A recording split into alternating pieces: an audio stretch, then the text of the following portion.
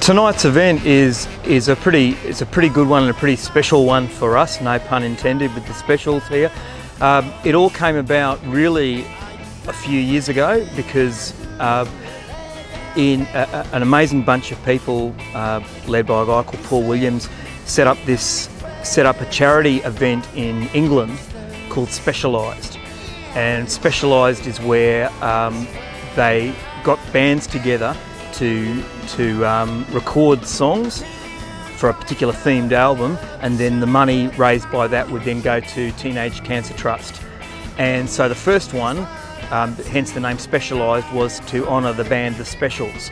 And when they started that, they had a whole heap of bands together. It was a UK thing, and then slowly it started creeping in popularity and getting really, really special. Each year they selected a band to be the one that people did covers of, and we came in on the second album. Well, actually we came in on the first one to help raise money. We ran an Australian event here in Brisbane, and then from the second album onwards, every year we contributed a track as the Funaddicts.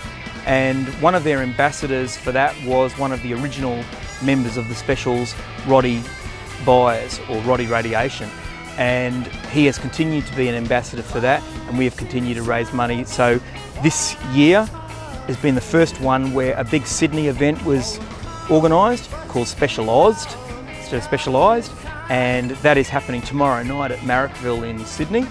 And as a special guest act, they've flown out Roddy Byers from England to perform at that. And of course he needs a band, and so what has been wonderful is that we have put our hand up for that, and so he has been flown up to Brisbane to us yesterday, and we've been working with him. And so tonight, this is like the warm-up breakout gig for us, where Roddy will be performing with us, and of course the Funaddicts will be supporting.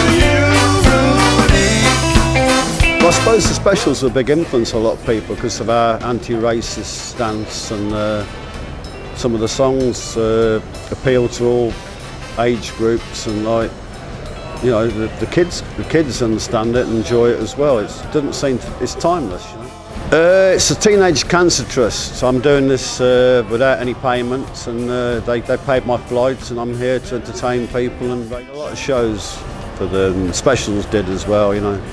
It's something that we care a lot about, you know. You meet some of these kids, teenagers, and like they've got sometimes very little time to live, you know. And it's so terrible that kids in their teens can't have a future. Unfortunately, like the Specials never toured Australia in the 80s. I don't know why, but there's a good ska scene in Australia. You know, the Funaddicts I'm playing with tonight are a great band, and the Porkers, and you know, there's a long list.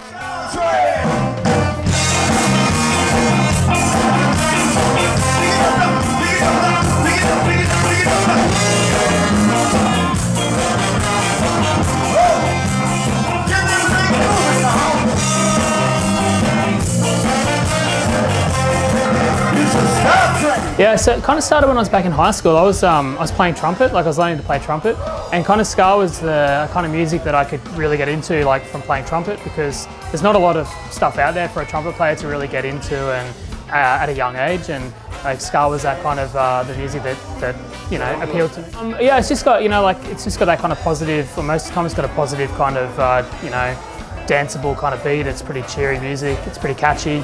Yeah, and just coming from that trumpet background, it was just something I could get into. Yeah, so I played in a few bands around Brisbane, both on guitar and on trumpet.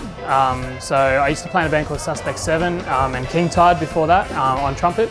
And then more recently been playing guitar with the Funaddicts for probably 5 or 6 years, something like that. Initially on trumpet and then afterwards on guitar. Well, ironically I'm a guest here tonight with the Funaddicts. The normal sax player unavailable, so I've stepped in to help out and be part of the specialised show. But ironically, I go back with the Funaddicts a long time ago. I had a band in Brisbane back in the 80s about the same time as them, so we've crossed paths many a time. I've played with a lot of their players over the years in different bands and what have you, so tonight's a good night.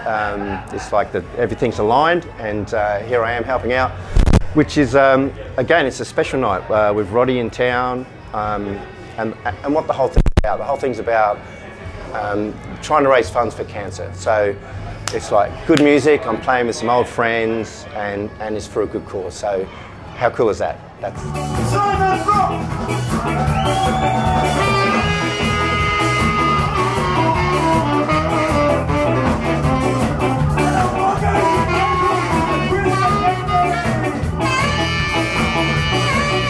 Funaddicts, wow.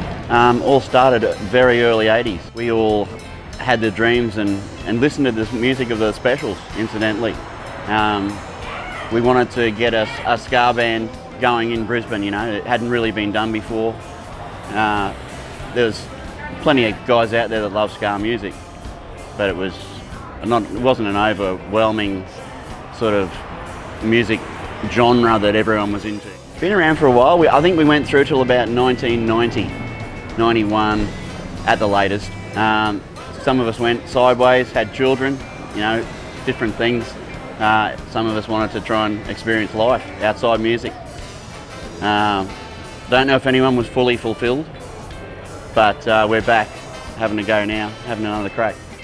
How would you describe the Brisbane Ska scene? Like, how's it evolved over the last couple of decades? It's always waned. It's been there, but it's never been huge. You know, Sydney, Melbourne, a little bit bigger. Which we did go to Melbourne and Sydney, and we still do. We continue to. A lot of friends down there that were in the other bands, ska bands that were big in the day. I'm a realist. I don't expect it to take off in any great heights. I'd like to see it continue on. Part of the reason that I'm still doing it is to show the younger kids a few of the tricks of the trade, if you'd like to call it that. Keep the ska music going. It's an original music genre that it's universal. It's a universal music, you know. Reggae, ska, offbeat. I can't play rock and roll on drums. I have to play ska. It's just a natural thing for me.